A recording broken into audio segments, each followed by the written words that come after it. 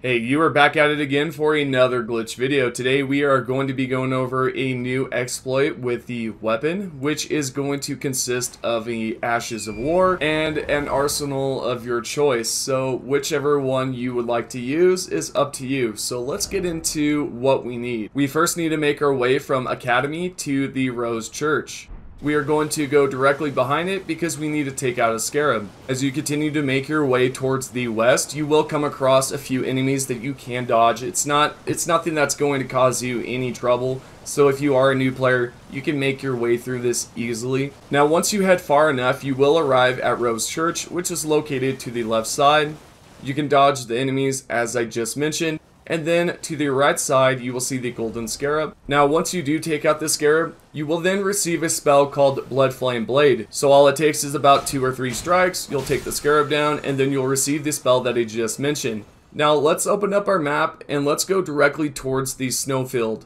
We are going to locate a specific Lost Grace, which is called the Hidden Path. And we are going to pretty much arrive here so that we can locate a caravan. The worst part about arriving at this map specifically, or this region, is that it is completely covered by a whole entire snowstorm. So all we have to do is pretty much go along the path on the map that I just showed you right there, and you should locate the caravan. When you are trying to locate this caravan, I highly recommend just going down this dotted path as you see on the map, and just go around there, and you should eventually end up arriving or meeting up with the caravan. So let's proceed on forward here, and let's see if we can find it. There it is. So if you get up on top of here and you notice that you cannot grab the item, this is because you need to stop the 2 beasts up front, or at least, just stop one of them so that the whole entire caravan stops altogether, like so. Then we want to dodge that guy because he's going to try to attack us. And let's get up there, open up the chest. You will then receive the St. Trina's torch. If you already have this item, then awesome. You can then proceed on to the next step. As for this next step, we want to locate an enemy of our choice. For this example, I'm going to be using the Rune farm for the dragon and show you how effective it is with this glitch. We are going to activate the Bloodflame Blade onto our right side, and then we are going to then use the Trina torch, or more so swap over to the Trina torch, and then use it on the dragon. As you can tell right away, the blood is just going down insanely, and you can then just rinse and repeat this.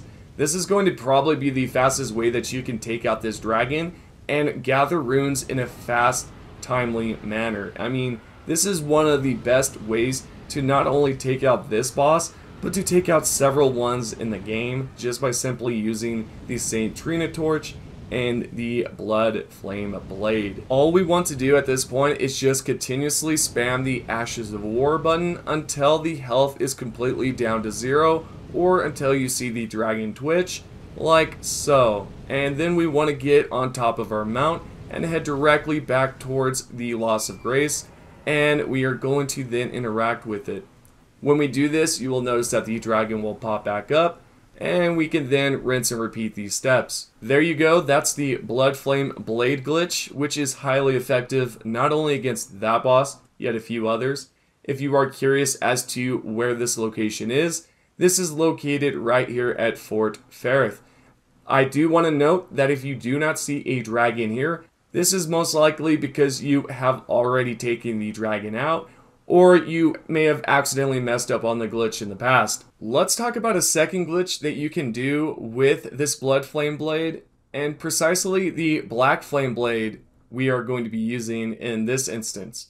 We are going to then make sure that that spell is memorized, and after that we then want to go over to the Smithing Master, and we then want to apply an Ashes of War to one of our weapons. It does not matter which one it is.